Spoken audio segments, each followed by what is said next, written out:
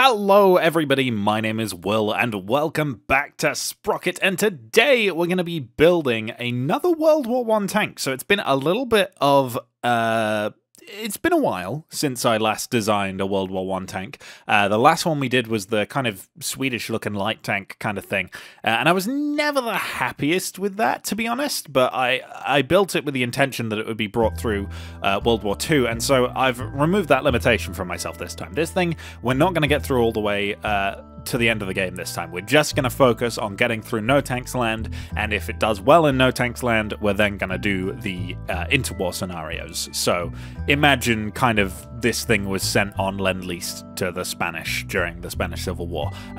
So, you know, kind of along the life cycle of an FT-17, but with a little bit more spice thrown in there. And this thing is going to be a turretless tank, so it's going to be like a tankette kind of thing. Think Ford 3-ton was like my main inspiration for this. Obviously, it's quite a lot bigger than a Ford 3-ton, and it has 2 crew. I do end up using a custom mantlet rather than an in-game mantlet, because I didn't think any of the in-game mantlets really looked right when they also were able to have azimuth, so that's like aiming left and right. I wanted to use the T-34 one, but you can't aim that left and right, so it just wasn't working for me. But yeah, I mean, that's, you can see the T-34 mantlet there, and this is pretty much the hull shape. There's quite a lot more detailing that goes onto this thing, but you know, you can get the gist of it. It looks like a tank destroyer, but it's kind of not armed with a tank destroyer gun. This ends up with, I mean, it has a 75mm at the moment, but it ends up with a 25mm, essentially autocannon. It doesn't quite fire like an autocannon. It's got a reload of about 3.5 seconds, but that's because my gunner is crammed in as the gunner loader, and then the driver is also the commander. So, you know, the efficiency of my crew is not great. You might not want to drive one of these things. It's probably not the most luxurious job, but then again, what tank was luxurious to drive in World War I? You know, I've been inside of a Mark I. It didn't look fun. And yeah, we as you can see at the top of the screen now, actually, hopefully, we've named this tank Little Billy. And the reason we've named this tank Little Billy is because the first ever what you would recognize as a tank, it wasn't armed, but the first ever tank in inverted commas. You know, there'd been experiments before that were blah blah blah, but it was called Little Willie, and that's not a joke. It's currently in Bovington Tank Museum. I think it's the original one. I don't think it's a recreation. I'm pretty sure it's original because it's got some torn metal where they tried to tow it, and the metal plate just snapped rather than the tank moving. Not the Tank Museum that did that, as far as I'm aware. But I think that's what happened. But yeah, that's a little bit of history, which I am trying to pull out of the deep recesses of my mind, because I haven't been to Bovington in like 2 years. But yeah, in the time that I've been talking about that, we have put on the custom mantlet that I decided to use. So this uses the same principle as the oscillating tank turret, yes, to make a custom mantlet, but it's kind of the other way around. So you've got a turret that does the vertical, and then a turret on the vertical one that does horizontal, and it's meant to look like a little gun shield, kind of like how the 3-ton had. But yeah, it's pretty much done now, so I will leave you, and you can watch me beat the game. Yeah, I'm afraid you're gonna have to go over there, Little Billy. I know you don't want to. I know this world isn't kind to tanks that are as small as thee, but I'm afraid we have no choice. We're gonna have 9 of them. We're gonna have a whole lot of artillery raining down on us, and we can go, like, at most 10 miles an hour if it's completely flat, or maybe even 11 if we go downhill. But I will be honest with you, it's probably not going to end well for all 9 of us. Oh, that is a bad start. Hello? Would you like 25mm round? No? Too bad. I didn't even think the anti-tank guns could have this range. Oh, God. I don't know where to aim. I haven't done no tanks land in a long time. And also, we're so short that I don't think we can possibly get over the trenches if we don't use these wooden planks that we've handily laid out in front of us. So we're gonna have to really... Oh, God! Oh, my God. That actually scared me. There's only 4 of us left already. We haven't even got to the artillery bit yet. Oh my god, the enemy tanks have just spawned in. I got hit by that. Oh, goodness me, the planks fell. We actually did get across the trench, though. I am quite impressed by that. Those are the enemy tanks. I don't think we have enough time to stop and shoot at them. There's just artillery shells, you know? We are in a little bit of bother. We've taken a lot of hits. We're taking a lot of hits. Oh, that's a lot of enemies. Oh, we're immobilized. Return fire, little Billy. If you're going down, take some of them down with you. No! I've worked out what was missing. It was exhausts. That was the reason that we didn't win. We didn't have any exhausts. Nowhere for engine gases to go. That's the obvious reason, and I've fixed it. So therefore, no more problems from this point on. Right? Surely? I think that's how that's going to work. Can we make it this time over the artillery section, I guess, without everybody dying instantly of artillery fire? My friends... Oh, wow, they've actually made it. Okay, they did destroy the wooden planks for me, which isn't great. Can we get over without them? And that is a no. That's a no. Okay. You missed the planks entirely, but you're still carrying on. We will play as this guy, because I like that attitude. Forget the wooden planks. We don't need the wooden planks. We'll just make our own way. Let's see if we can carry on that endeavor. Maybe an angle is going to help us here. Oh, actually, it did. We've got across. We're not in safety yet. Far from it, in fact. There is an enemy tank. Let's see. Can the APHE... Oh, the APHE can go through. Okay.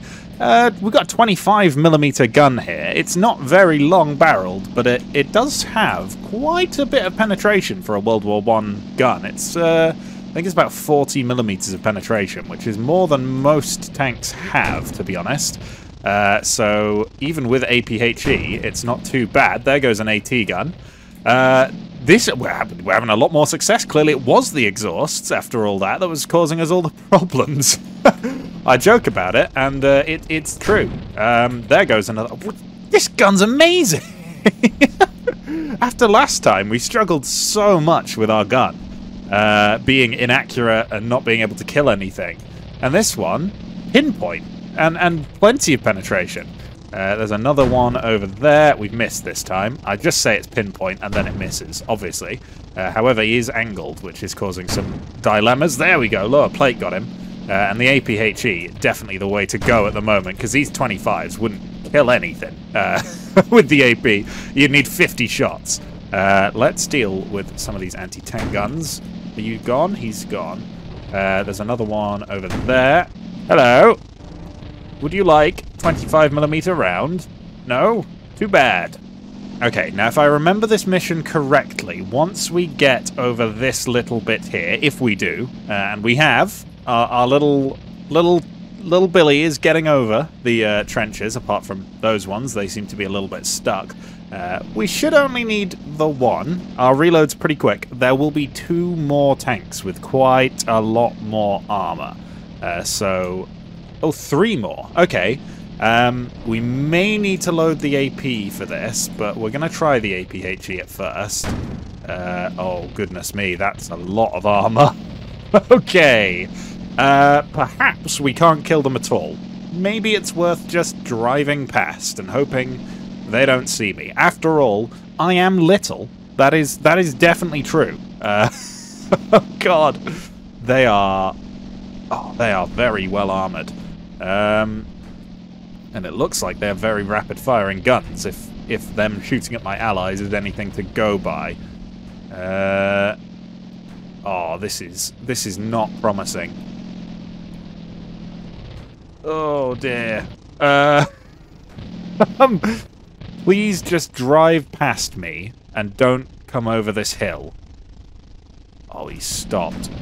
Can we flank? That's going to be our only chance here, but they're going to turn their turret. They are absolutely going to turn their turret.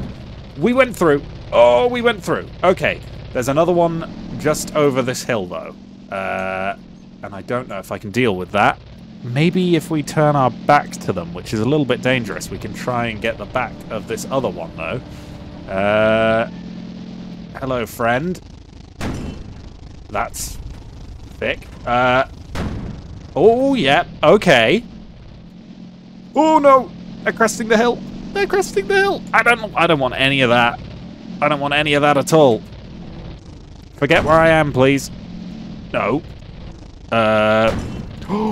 Oh, wow, we've actually killed them all.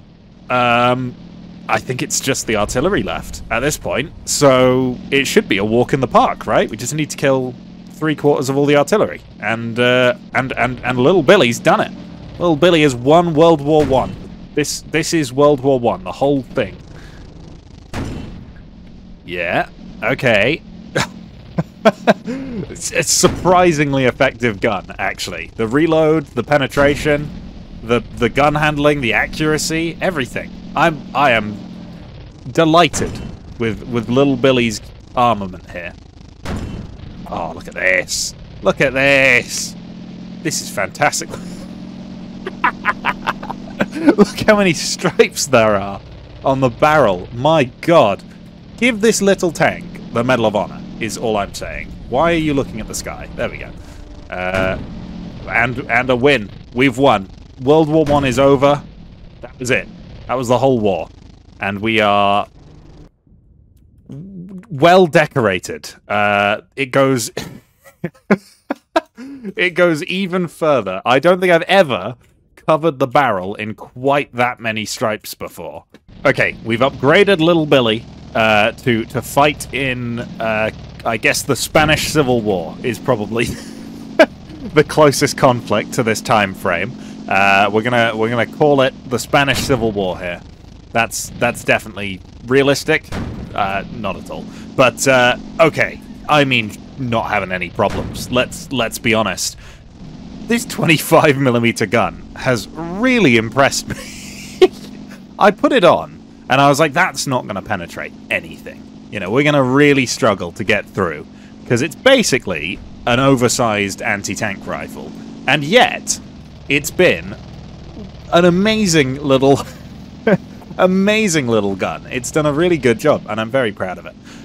There is a Hennemore, though, which is going to be a challenge in order to take that thing down, because it is quite well armored compared at least to these little panzer tractors.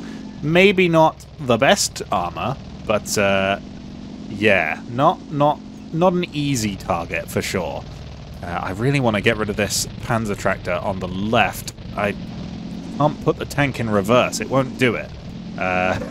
It's not going. It's like my car. But yeah, I guess we just don't worry about that problem and hope it resolves itself. That is, oh dear.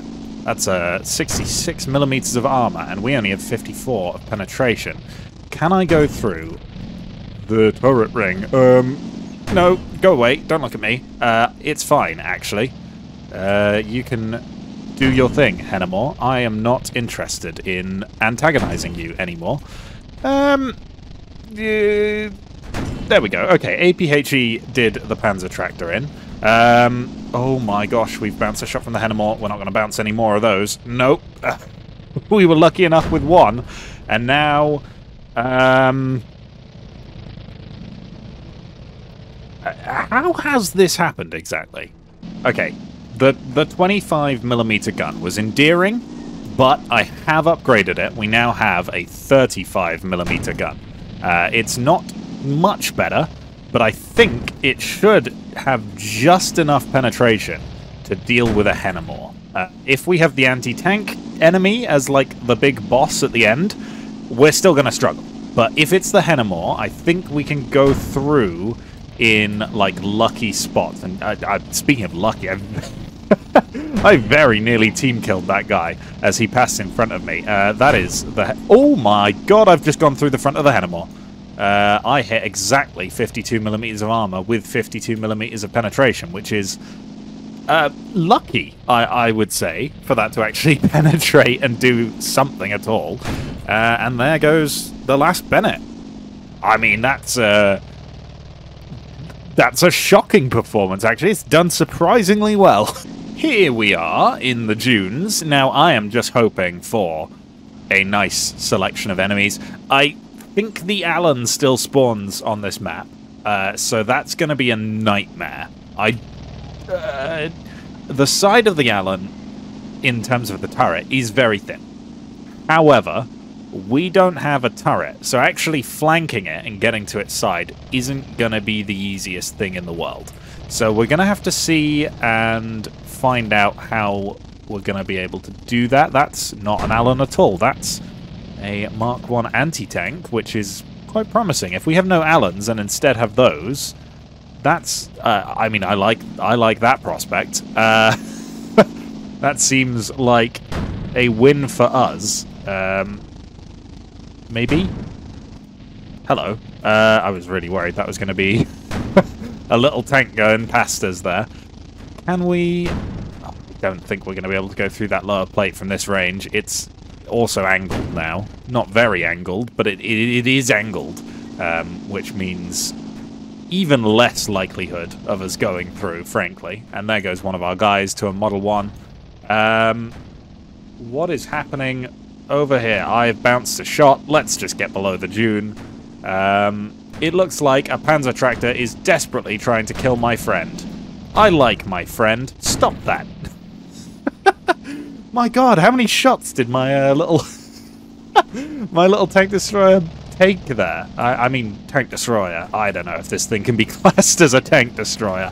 More like a tank welcomer. It knocks on the door of tanks. Like, hello.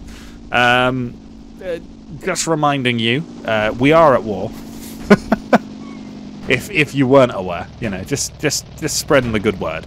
There goes another Panzer Tractor. Can we get to the side of this here Mark 1 anti-tank? We're going to need to run at full speed. No hesitation. They're not even trying to stop me, though, which is a good sign. Ooh, that is a big explosion. Hello, friend. Please don't kill me. Okay, we've survived him. There's another one over there, and then the anti-tank behind me. Either way, it's not going to be a good day. Actually, that's not a Panzer Tractor at all. That's one of my tanks. Okay. Well, I don't know where this second enemy is, but I know there's this one, and that's a big one. So we're going to charge it down, and we're going to try and just drive around him. Oh no, it has tracks. It's just foolish. It's turned its back to me, which is, you know, never turn your back to little Billy. Little Billy will, you know, pop a cap in you. Oh! I was thinking that was going to be a Panzer Tractor. No, it's the Model 1 anti-tank aiming right at me. Yeah. Okay. Let's approach with a little bit more caution then, because that thing could definitely make my day a little bit worse. Very swiftly. However, I mean, has it even seen me? Does it know there is a little Billy flanking it at the moment? Is it aware of the danger it is currently in? Yes. No. No. Don't aim that at me. Young man, get that away from me. I'm closing the distance. This is a fight for our lives now, Model 1 anti-tank. I'm sure you're aware of that, and it appears that you will lose because I am a human, and you are a foolish computer. Okay, well, frankly, this has been a surprisingly effective little World War I tankette. I'm going to call it here for this video. I don't really want to modify this thing through all of the eras this video, but we may come back to it in the future. If you would like to take this thing and put your own cursed armaments on it, maybe, you know, put a 105mm howitzer in it or something, or put a turret on it and see if you can make it look like an FT-17 of some variety. Tank files for this thing will be in my description, which is linked in my Discord, which is linked in the description. Apologies. And if you want to see more videos like this in the future, please leave a like, comment, and or subscribe. And I guess I should tell you to press the bell icon, but you know, that's up to you. I'm so good at this. Anyway, I hope to see you in the future. Goodbye! And as always, a huge thank you to this channel's patrons: Cody N, Nicholas K, Just a Casual T62M1, Gunmaster 929, Zite Wolverine, Rivera, Tree Loving Mango, Camjam 135, Sad Cat, DJ Beats, Yoki 003, Caligo Drake, and Rule Stalls Bokken. Thank you so much.